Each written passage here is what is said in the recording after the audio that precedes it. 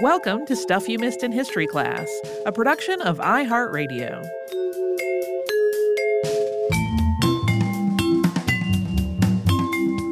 Hello and welcome to the podcast. I'm Holly Fry. And I'm Tracy V. Wilson. Oh, Tracy, how many times have we talked about the Voynich manuscript? So many. A cajillion. Is that a number? It is today. People often seem to think they have cracked it. That happens pretty regularly. So in addition to the episodes specifically about the Voynich manuscript that we've done, it has come up on Unearthed many times. But, of course, those have never turned out to actually be anyone decoding the cipher. But the man for whom the manuscript is named has his own fascinating story, which I have always been really into exploring and finally decided it was time. And as you probably know, if you've listened to our other episodes about the Voynich manuscript or have studied it even passingly or like read an article somewhere, you know that it was named for the rare book dealer who brought it into the public eye in the early 1900s. And Voynich's path to that career is pretty circuitous. It's kind of interesting. I want to just talk about his life because he was, in his own right, a very interesting person. But we're not going to talk about the manuscript a whole lot today, just to give everyone a level set. I don't want anyone to think that we're going to delve into the many attempts to decode it. It obviously comes up because it does become somewhat important to his life story, but we've covered that elsewhere. So today we are just talking about Wilfrid Voynich's life.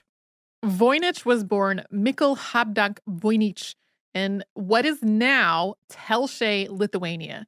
He was born October 31st, 1865. Voynich's family was Polish nobility, according to his accounts, although his father worked in a low-level government job. And this is a good time as any to just go ahead and get it out there that what we know about Voynich's early life is largely unsubstantiated, which I feel like is kind of a theme recently. This comes from his own accounts, which are really not consistent if you compare what he told to different people. Yeah, we've talked about that happening on the show before. That's not necessarily a nefarious thing. People, as their lives go on, their stories may shift a little. They don't even realize they're doing it. It's not a conscious effort to deceive, but it just happens. And some of this, too, is like what he told his wife later on, and then she relayed. So it's all pretty, like, we're third hand at that point. But we do know that after attending school in Suwałki, Poland, his university studies were done in a number of different places. He took college courses at universities in Warsaw, St. Petersburg, and Moscow. And Moscow is where he completed his schooling, and he graduated with a degree in chemistry. And while he became a licensed pharmacist as a result of this education, his real interest at this point in his life lay in politics. During the last 30 years of the 18th century, Russia, Prussia, and Austria had carved up what had been Poland into territories that were governed by each of these countries. This was called the Partitions of Poland. Poland as a self-governing state had ceased to exist during all of this. In 1815, Russian Tsar Alexander I expanded Russia's footprint into what had been Poland, gaining more land than had originally been apportioned. Taking control of that under the control of the Tsar. Polish resistance to Russian rule had been happening in various forms throughout the 19th century. Yeah, that is a whole story in and of itself that would be cool to get into at one point. But for Voynich, when he was 20, he moved back to Warsaw. And there he joined the proletariat party that had been started by socialist revolutionary Ludwig Wawrinski, who was imprisoned at that point and awaiting trial. This was 1885. In early 1886, socialist revolutionaries Peter Bardowski and Stanislaw Kunicki were awaiting execution at the Warsaw Citadel. This was a prison complex that had been built by Tsar Nicholas I in the 1830s. Voynich, along with other activists, was part of a plan to try to free them from that citadel. That effort was betrayed, though. Police had placed a mole in the revolutionary group, and Voynich and his co-conspirators were arrested. Wilfrid Voynich was incarcerated in the citadel and placed in solitary confinement. His colleagues were all executed over a period of time. And the story goes that seeing one of his friends shot to death motivated him to find a way out. And he did manage to escape, although the details about that are a little bit bare. It's possible as well that he may have been saved from execution during this incarceration because of the high standing of his family, but That also is unclear. Whether he was nobility or not, he did get tuberculosis while he was in prison and became quite ill. That affected his health and his posture specifically for the rest of his life. It prevented him from ever standing up straight. After he got out of the Warsaw Citadel, Voynich didn't flee the country. Instead, he kept working with revolutionary groups to fight against Russian rule of Poland. And this resulted in another arrest. And this time, after another 18 months in the Citadel, he was sent to Siberia to work in a salt mine as his sentence. While he was in Siberia, he met a family by the name of Karloff, who were sympathetic to the revolutionary cause. And the Karloffs encouraged Voynich to escape and to get away from Russia entirely. The advice they gave him was to go to London. At that point, the revolutionary Sergius Stepniak had already fled to England, and they gave Voynich his address, as well as the name of another contact in London, Lily Boole, with a request that he contact Miss Boole and relay their regards to her. Voynich took this urging to heart. He had tried to escape the salt mine twice without being successful. On his third attempt, though, he was successful, and he escaped on June 12, 1890. Several months later, on October 5th, he was in London, and to get there, he had first moved west until he got to Hamburg, Germany. He had gone under disguise as he went. In Hamburg, he had sold what little he had, which included his coat and his glasses, to get enough money for food and a ticket on a cargo ship that was headed to England. There is another version of this story that is hilarious and has since been discounted, where he goes the opposite direction and ends up on this wild adventure for a long time. But it's really pretty straightforward. He just tried to take the shortest route possible to London. But even once he got to London, things were kind of rough going. He was pretty gifted at picking up languages, but he did not speak English yet at this point. He also had no money. He was malnourished. He had been on a boat at this point for a while. He had a piece of paper with an address on it. But he didn't know the city at all to find that address. So he just started showing that piece of paper with the address to people on the street. And eventually, he had the good fortune to show it to a student who spoke a little bit of Russian, and that young man helped him find his way to Sergius Stepniak's residence. According to Stepniak's account, he opened his door to find this young man who looked just awful. He was grimy and exhausted. Voynich explained that he was a Pole who had fled Siberia. And in connecting with Stepniak, Voynich was joining an already established group of expatriates in London who had all left Russian-ruled Poland. Voynich didn't use his real name when he first got to London. Instead, he went by Ivan Klichewski. This name change was not so much to protect himself, but actually to protect his family. His parents and his sister still lived back home, and when Wilfrid had escaped, it was during a prisoner transfer, and he had been confused with another prisoner who had gotten killed while he was also trying to escape. So Voynich was reported as being dead, which kind of made things very smooth for him to be able to vanish from the country. But if word got out that he was in fact alive and had joined up with revolutionaries in England, his family back home would have been endangered. Along with Stepniak and his circle, Voynich continued his dedication to the cause. Immediately, the day after he got to London, Voynich is said to have been handing out anti-Tsarist literature in the city. Stepniak's circle of friends, including Voynich, set up the Society of Friends of Russian Freedom, and under that umbrella, the Russian Free Press Fund in 1891. This was an initiative that paid for translation and distribution of propaganda back in Russia, as well as a monthly newsletter titled Free Russia in England. Voynich left the project several years later because he wanted to have a greater say and influence in the revolutionary message that they were promoting, but he didn't get it. He started his own version of the group, which was the Booksellers Union, shortly thereafter, but that really never got off the ground. And we're going to talk about that woman that was mentioned to Voynich when he was still in Siberia, Lily Boole. We're going to do that in just a moment, but first we're going to pause for a sponsor break.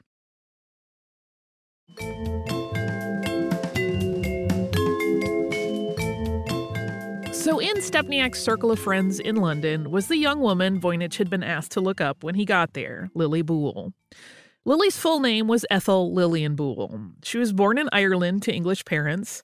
As a consequence, you will sometimes see her listed as Irish and sometimes listed as English. There is also a really fun connection here with Ethel Boole for any math buffs in the crowd. Her father was George Boole, for whom Boolean algebra is named. Ethel's father died when she was still a baby, and her childhood was not especially pleasant. Her mother had to raise Ethel and her sister on a really tiny pension. Then she got a bacterial skin infection and had to go live with her older brother on the coast for the sake of her health. She was really miserable there. When she turned 18, she gained access to her inheritance and in the process also gained the freedom to do as she pleased. And Ethel first met up with Russian revolutionaries when she was studying music in Germany. And she was drawn to their cause, so when she got home to London, she wanted to learn Russian. And her tutor was exiled Pole Sergius Stepniak, and he encouraged her to spend some time in Russia and learn about it, which she did. She stayed with Stepniak's sister while she was there, and that is how she came to be connected to this whole group that Voynich had also joined up with. Ethel was multilingual, and she actually translated a lot of Stepniak's writing into English for distribution in England. The story goes that when Voynich first saw Ethel, he asked her if she had been in Warsaw in 1887, which she had, to visit the Citadel as part of an effort on her part to learn about what was going on in Warsaw under Russian rule. Voynich said that he had been incarcerated at the time and had seen her outside that day from a window. That may have been true, maybe not. Either way, very romantic idea. It is. One thing that always comes up when you read descriptions of Wilfrid Voynich is that he was incredibly charming and sort of magnetic and could really connect with people. And I love the fact that he would have at this point still been kind of a mess. He had just arrived in London, yet he saw this young woman that he thought was pretty and managed to turn on the charm instantly. It's like, I haven't eaten a good meal in weeks, but hi, were you in Warsaw in 1887? By the time Voynich left the Russian Free Press Fund and the rest of Stepniak's circle, he and Lily had actually become a couple. They were living as husband and wife as early as 1892. He had actually written to a friend in New York to tell him that he was married. Lily had started to go by the initials ELV in correspondence, having taken the name Voynich, although the two of them were not legally married at the time. They were married by deed poll, sort of a unilaterally binding agreement. It's not an actual marriage certificate. Yeah, it's kind of a workaround. Yeah. Ethel simply changed her name to make it less stigmatized for the two of them to be living together. They lived with Ethel's mother for several years, and a few years into the relationship, their involvement with the revolutionary cause came to a close after Sergius Stepniak was struck by a train and killed. There was, during this time, a romantic rival in the picture, though. The Voyniches met a man in the 1890s who at the time was going by the name Sigismund Rosenblum. He would later become more well-known as Sidney Riley. And for more than a century, there was this rumor that Ethel and Sidney began an affair and traveled to Italy together, where he eventually left her in Florence. The story from Ethel's side was that she had gone to Italy to write, and she did indeed turn out a novel titled The Gadfly in 1897 based on the work she had done there. That became a very, very popular novel and eventually also a film and a stage play. Riley later claimed that The Gadfly was based on his life and that he had told Ethel his life story during their time together in Italy. This rumor gained a level of substantiation in recent years when a book about the Boole family, written by Jerry Kennedy, included information that the affair was corroborated. That happening by two members of British intelligence, George Hill and Sir Paul Dukes. The reason British intelligence agents were the ones who could confirm it was that Sidney Riley was a double agent who came to be known as the Ace of Spies. So, yes, that could be a whole other episode. Whether he had purposely initiated his relationship with Ethel to see what political efforts she and her husband might be involved in, or if their affair was incidental, that's really unclear. Yeah, he at one point, I believe, had mentioned starting this affair when he was in London and then them meeting up in Italy, but he was kind of bored by that point. But it's unclear whether or not that was because he had realized they were not involved in any revolutionary cause anymore, or if he had just legitimately been romantically interested in her and then kind of was not anymore. But while they were living in London, Voynich had also become friends with a man named Richard Garnett, who worked at the British Museum Library as the keeper of printed books. Garnett had suggested that a career in antiquarian books would be a perfect path for Voynich, advising him that he just needed to travel and acquire such volumes and then return home and sell them to buyers in London. And Voynich actually found this to be a pretty appealing idea. The first rare book catalog that Voynich produced, along with a partner named Charles Edgell, came out in 1898, and this contained a fair number of incunabula. These are books that were printed before 1500. And it also made use of proctor numbers, which had just been introduced that year in the book Index to the Early Printed Books in the British Museum from the Invention of Printing to the year MD, with notes to those in the Bodleian Library. So proctor numbers were created by bibliographer and author of the book we just mentioned, Robert Proctor, working, as the title says, with the collection of the British Museum.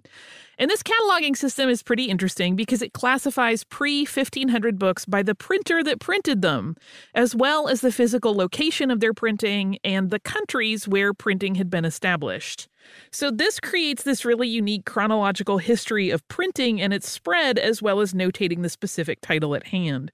This kind of became the gold standard for identifying incunabula. And embracing this system, Voynich was establishing himself as someone who didn't just sell rare books, but really cared about their provenance and their place in publishing history. The next step in Voynich's rare books career was the opening of his shop in Soho Square. More carefully annotated catalogs followed, and Voynich started including a section for books that were, quote, unknown, lost, or undescribed. What he meant was books that weren't in any known bibliography and had no record of having been part of any library's collection. And since Voynich was urged into this career by Richard Garnett, it is probably no surprise that one of his primary clients was the British Museum. Over the years, the British Museum bought 3,800 books from Wilfrid Voynich, and he was able to make a pretty nice living traveling around Europe, particularly to convents and monasteries, and acquiring valuable pieces from their collection, and then selling them to not just the British Museum, but other museums and occasional private collectors in London. He was not, by most accounts, entirely fair when he made some of these business deals. He was often trading modern books of little to no value in exchange for books that he knew were valuable because of their age, condition, and rarity. In some cases, though, I think it's worth noting that these were in collections where he was like, I know you're not comfortable handling this book because it is old. I will give you a copy that is essentially the same content that you can just thumb through whenever and is a little more sturdy. And in exchange, you give me the rare, beautiful one. They were getting a useful book, but it wasn't valuable. That's better than how I had interpreted this, which was that he was just sort of a weasel, bilking people of their rare books with inferior substitutes. There are, depending on what account you read, you will get everywhere on the spectrum and every flavor of nuance regarding people's assessment of those deals. So these unknown, lost, or undescribed books became very popular with these buyers. So much so that when he produced the 8th catalog in June of 1902, this consisted only of unknown books. The British Museum made Voynich an offer to purchase the entire catalog for the sum of £800. That was a large offer, but Voynich wanted twice as much, but also he wanted the books to go to the museum. Yeah, he did seem to have a vested interest in making sure these books got put into museums so they would be cared for. And this is where he pulled off what, to me, reads like a fairly epic business deal. Voynich, knowing the British Museum would not meet his quote, reached out to a number of the private collectors that he did business with, and he made the suggestion to them that they could purchase the books at his asking price, of course, and then donate them to the British Museum so they would be preserved and cared for. This completely worked. So the museum got their books. Voynich got the price he wanted for them. These collectors got to feel like they were contributing important things to the museum. Theoretically, everybody wins. It's another one of those cases where there's a little nuance in the mix about how much of this was strictly for self-benefit and how much of it was, no, this really is the best solution for all of us. In 1902, Voynich formally married Ethel Lillian Boole. Although they had been living as spouses for a decade at that point, Ethel had changed her name, but they had never actually married. He had also been going by the anglicized version of his name, Wilfrid Michael Voynich, for years, but it didn't legally become his name until 2 years later when he changed it at the same time as he became a naturalized British subject. So we're going to talk a little bit more about Voynich's rare book business in just a moment, including when he finds the Voynich manuscript. But right now, we're going to take a quick break and hear from the sponsors that keep Stuff You Missed in History Class going.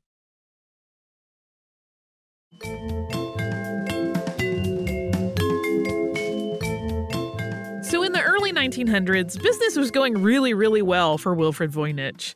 And in 1908, he expanded his enterprise by acquiring an already established shop in Florence known for its amazing collection of incunabula. He made a catalog of the books available in the Florence location titled A Catalog of Rare Books, printed in the 15th, 16th, and 17th centuries, not to be found in the British Museum. He also upgraded his London location at this time to a new shop on Shaftesbury Avenue. The end of the first decade of the 20th century marked a shift in Voynich's focus as well, and a refinement of how he looked for interesting finds.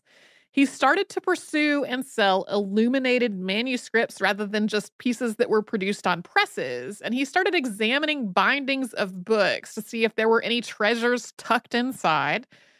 Something we've mentioned happening on previous episodes of the show, particularly previous installments of Unearthed. In 1912, Voynich sold an illuminated manuscript for Augustine's City of God for £1,200. This was a significant deal. By modern estimates, which of course are always a little bit wobbly when you're trying to do currency conversion, that would be about £138,000 today, or $183,000. So he was starting to do some really substantial deals. But Voynich was also not particularly liquid in his assets, and as his interests had shifted to more and more valuable pieces, he was often making a lot of these deals of acquiring them on credit, and he became a little bit infamous for letting accounts lag for years sometimes. 1912 was an important year for Wilfrid Voynich. That was the year he gained possession of the manuscript that made his name famous. He wrote about this acquisition, quote, "During one of my periodic visits to the continent of Europe, I came across a most remarkable collection of precious illuminated manuscripts. For many decades, these volumes had laid buried in the chest in which I found them in an ancient castle in southern Europe.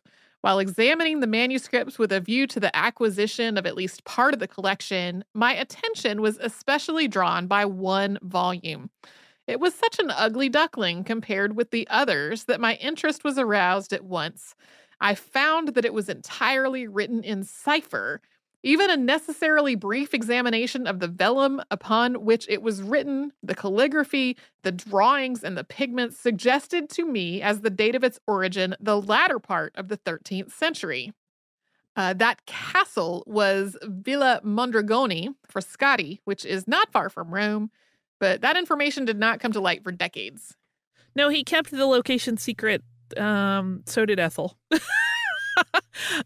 There were, we should mention, some items and deals that Voynich was involved with when he was still living in London that kind of went a little bit fishy upon closer inspection. So we're backtracking a little bit. But in 1905, he acquired a painted parchment from another dealer in England. And that English dealer had said that the art painted on it depicted Columbus arriving in the Americas. But there was a flag in that painting that just didn't match up with the description. It was something that wouldn't have existed until later. And whether Voynich or someone who worked for him identified this out-of-time flag and this problem with the timeline, we don't know. But they did still think it was an old piece, and so using that info, they came to the conclusion that it might be a painting of Cortez arriving in Mexico. Voynich sold this parchment to the British Museum, apparently genuinely believing that it was legitimate, just misdated. But the museum asked for more details, and it could only be conclusively traced to the dealer who had sold it to the dealer that Voynich had bought it from. Years after Wilfrid Voynich died, it was determined to be a forgery. That whole forgery story is also another potential story of its own.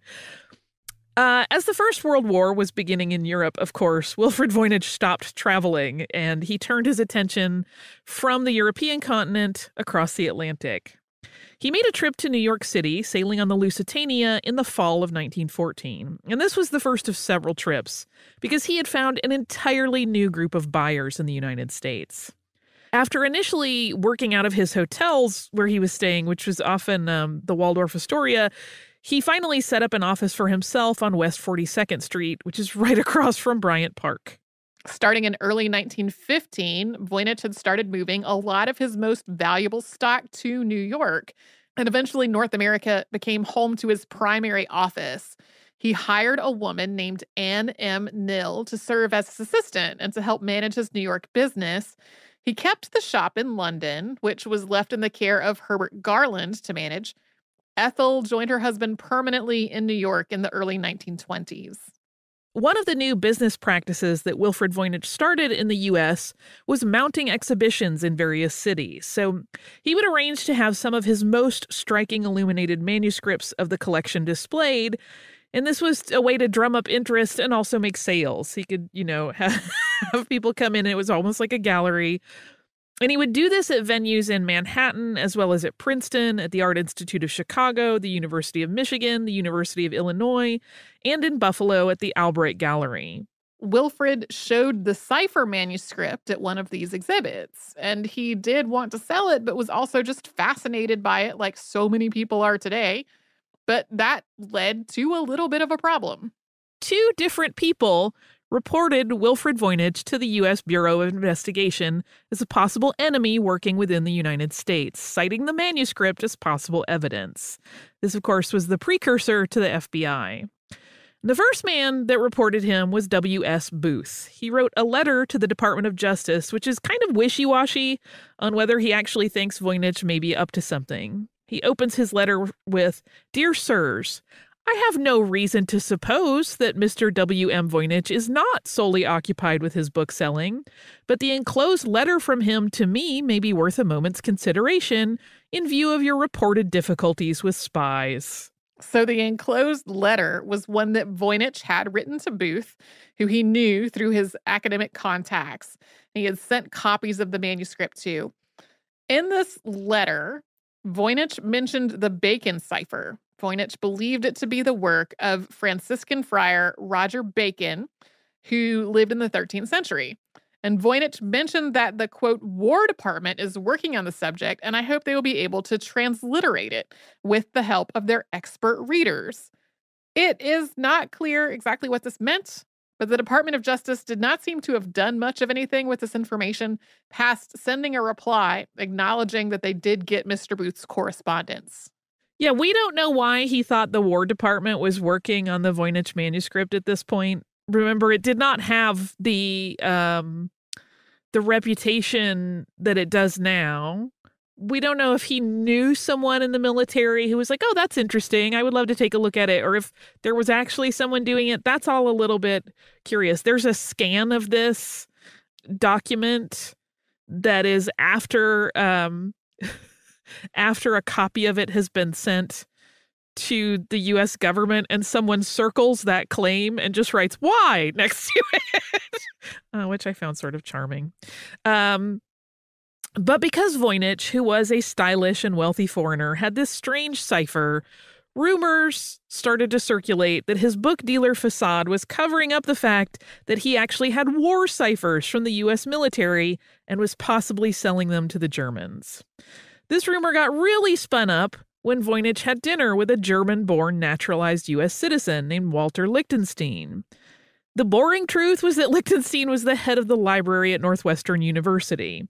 But word that Voynich had been discussing ciphers with Lichtenstein, who had been born in Germany, made it to the Bureau of Investigation, and they opened a formal file on the book dealer. The investigation was thorough. The people who had rented Voynich his office space were questioned. His bank was visited by the authorities. His rooms were searched, and Voynich himself was questioned by an investigator named A.W. Willett. Voynich showed all of his documents, his passport, his British citizenship papers, and even the Bacon manuscript to Willett. Everyone who was asked about him described him as a lovely gentleman of means. On December 27, 1917, Captain Manley of the Cipher Bureau wrote a report to Lieutenant Strauss, which was then relayed to the Bureau of Investigation, and it made matters pretty clear. It started with, quote, "There is no ground for suspicion in regard to Mr. Voynich's cipher manuscript. It was written in England over 600 years ago and neither has nor can have the slightest bearing on the present situation." That report goes on to relay how Voynich was interviewed, how he was very clearly not pro-German, and that the conclusion is that a personal grudge must have led Voynich to be reported as a possible insurgent. This file was maintained through 1920, with investigations kicking up anytime he traveled or did much of anything at all, really. But it never seems to have resulted in finding anything except for a lot of bureaucratic back and forth. The letters are really funny to read, where it's like, "Didn't you question this Voynich person?" "Yes, I did. He's just an antiquarian book dealer," like you said. It makes me laugh a little bit. So we mentioned earlier that Ethel did not move to the U.S. until the 1920s. One of the reasons for this was that during the war, she adopted a child, although there was never any legal paperwork or a formal adoption. But that girl, Winifred Eisenhardt, was the daughter of a German prisoner of war, and so Ethel, for whatever reason, decided that she would take care of her.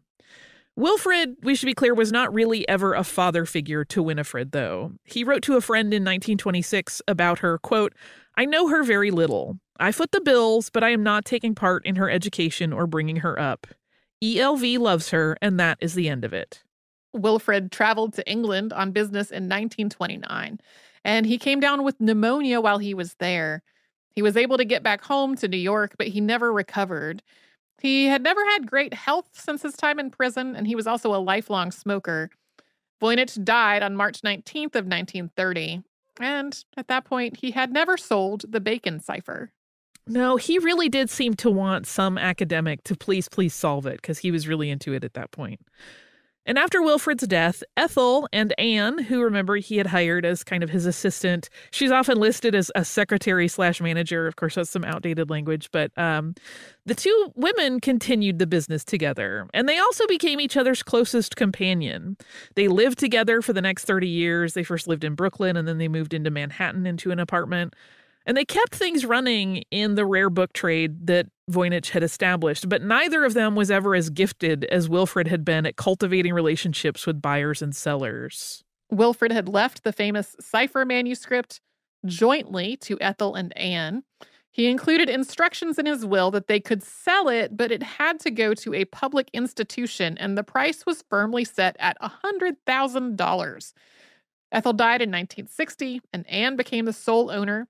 She sold it to a private book dealer against those instructions in Wilfrid's will, and then Anne died in 1961.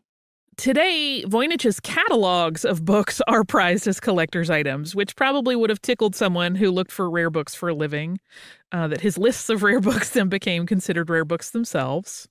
The Grolier Club on East 60th Street in Manhattan, which is a book lovers society, has a comprehensive Voynich collection documenting the antiquarian bookseller's time in New York from 1916 on, and they have a complete set of Voynich catalogs. And now, of course, the legacy is that everyone is always trying to decode that thing. And sometimes saying they did it on their lunch break. That always tickles me.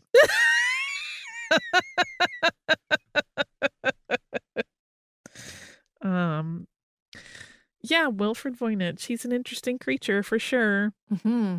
I will talk in our behind the scenes about one of the many reasons I love him in a strange way. Okay. It's my own nostalgia. But first, I have completely unrelated listener mail from our listener Shannon, who writes about tarot and cats.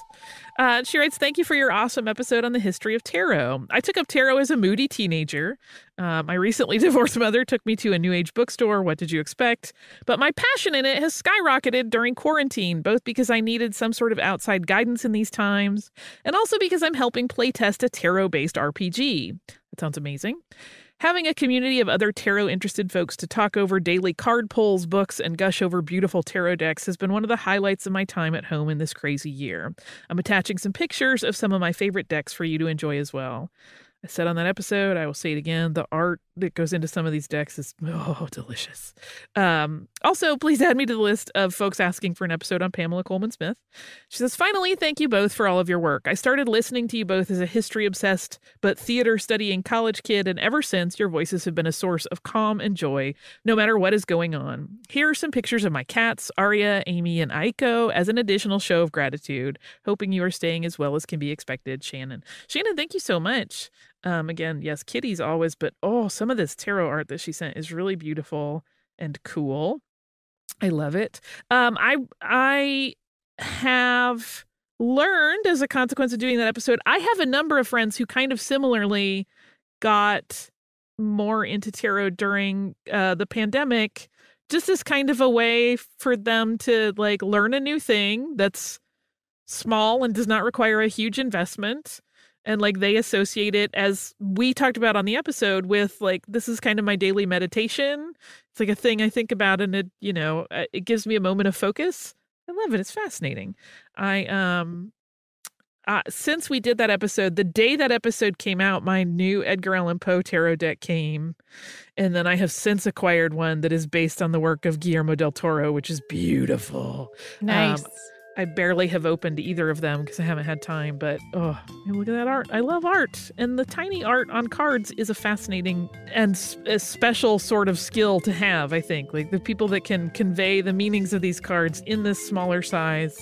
It's very cool. Anyway, that is the scoop. If you would like to write to us, you can do so at historypodcast@iheartradio.com. We are also everywhere on social media as Missed in History. And if you would like to subscribe to the podcast and haven't already, it is easy enough to do so. You can do that on the iHeartRadio app, at Apple Podcasts, or wherever it is you listen.